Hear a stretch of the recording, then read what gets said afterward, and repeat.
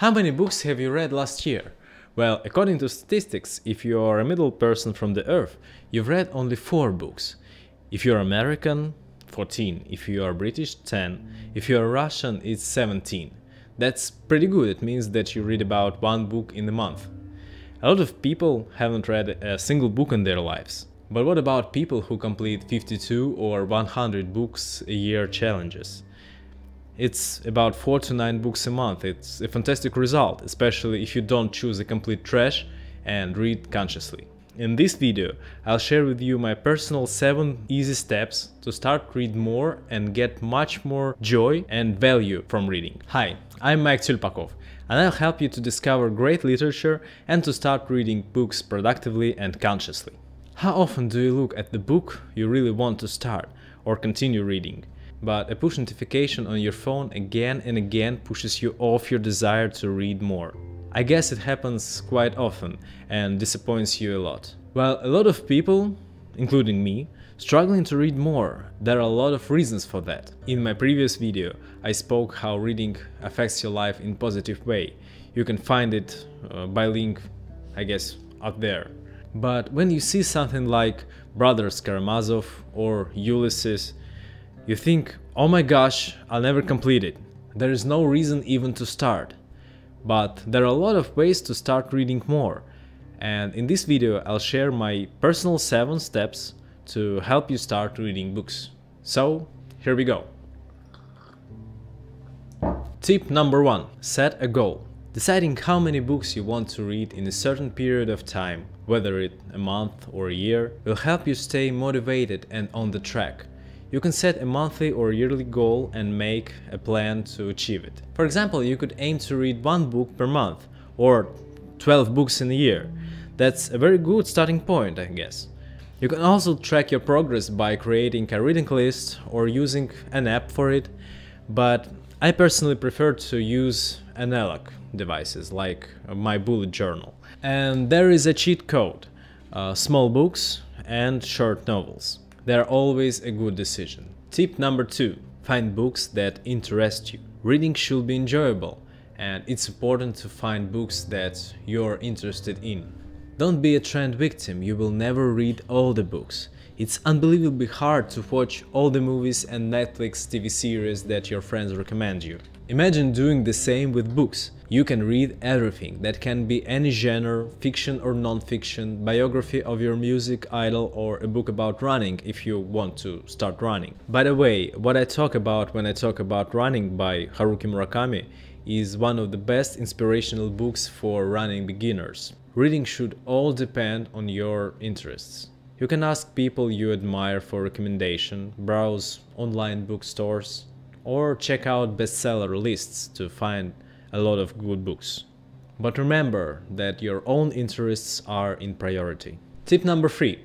Make time for reading. Setting aside a specific time in each day for reading can help you develop a regular reading habit. It can be in the morning, before bed, or during your lunch break. Make it a priority and stick to it. The best way to start is up to 5 to 10 pages in the morning to replace your interactions with social networks, and 30 to 40 minutes before sleep to set your mind for the calm night. If you can find additional time for reading during the day, it's great, but in the beginning of the journey it's good to have everyday fixed time for reading. It's the time where no one disturbs you, it's only your and your book's time.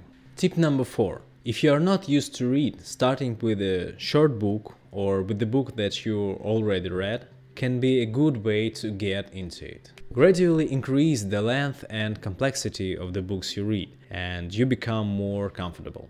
We all see the monumental War and Peace or Infinite Jest and dream of reading it, but the world of short novels can give you experience and emotions you will never expect of. Start to read stories that you can finish in a day or 2, and your passion for reading will grow along with your conscious reader's experience. Tip number 5. Keep a reading log. Keeping a record on the books that you read can be a great way to reflect on your reading progress. It can only be a list when you just fix the date you start and finish the book. But it's better to write your thoughts about them and some quotes that impressed you. You can use your Notion, Google Keep or notes on your iPhone for it, but I personally prefer physical notes. It gives me a pleasant feeling about the amount of books I've read, and it's so nice to look through the years of reading, fixed in physical form. Logging can also help you remember what you read and give you a better understanding of how you feel about it. Tip number 6. Join a book club. Joining a book club can help you stay motivated and give you a chance to discuss what you've read. Check out your Facebook, Instagram, Telegram for your local book club, or find online one.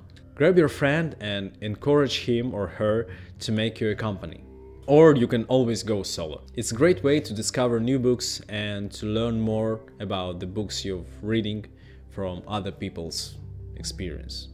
And the last but not the least, you will learn how to form your opinion, protect and transform it, using other people's views and experiences.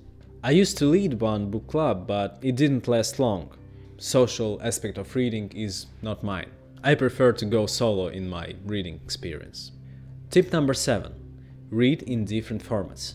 Try reading ebooks, audiobooks or comic books if you find that more comfortable to you. This can make reading more enjoyable and accessible, and it can also help you discover new types of books and authors. I prefer physical books, but sometimes, especially when I go running, audiobook is a great option, especially when the narrator is a true professional or your favorite celebrity.